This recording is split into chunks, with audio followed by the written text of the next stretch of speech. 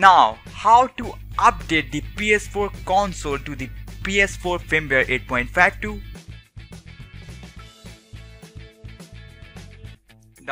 You have to search PS4 system software on Google to download the PS4 update file. PS4 system software, go to playstation.com. Then you have to click on PS4 update file to download it. This file is PS4 update file.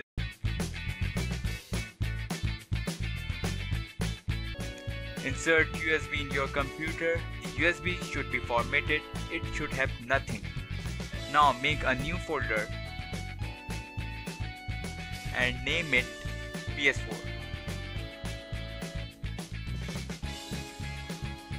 Now open the folder and create another new folder inside that folder and name it the update. Now open the update folder and paste the PS4 update file.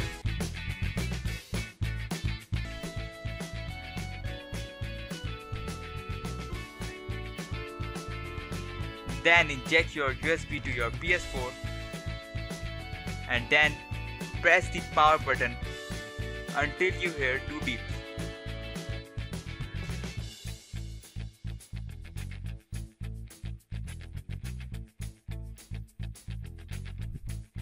Now the safe mode has opened. Connect the DualShock 4 using the USB cable and then press the PS button. Then connect your PS4 controller with PS4 by using USB cable and press PS button. Inject the USB cable inside the PS4 port. Then inject the other part of the USB cable inside the controller.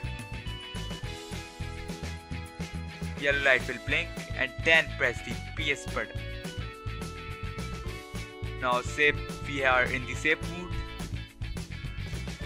Then go to the option number 7, initialize PS4 reinstall system software, and then click on it.